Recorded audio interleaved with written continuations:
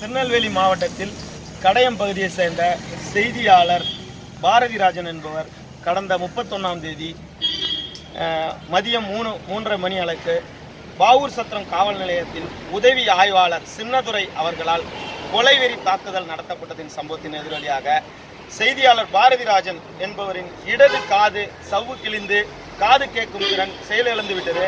அவர் 4 நாட்களாக மருத்துவமனையில் தங்கி சிகிச்சை பெற்று வராரு. இதில் ஆலங்குளம் டிஎஸ்பி ஜாகீர் ஹுசேன் என்பவரிடம் இந்த புகாரை கொடுத்து மேல் நடவடிக்கை உதவி ஆய்வாளர் மீது எந்த மேல் நடவடிக்கையும் எடுக்காத காரணத்தினால அனைத்து பத்திரிகையாளர் அமைப்பையும் சார்ந்தவர்கள் மனித உரிமை ஆணையத்தில் மாநில மனித உரிமை ஆணையத்தில் உள்ள அதிகாரிகள்கிட்ட புகார ஆதாரங்களுடன் அவருடைய மருத்துவ அறிக்கைப்படி அவருடைய ஆடியோகிராம் மருத்துவ அறிக்கையோடு சேர்ந்து புகார் செய்யப்பட்டிருக்கோம். விரைவில் நடவடிக்கை எடுக்கிறேன்னு சொல்லியிருக்காங்க.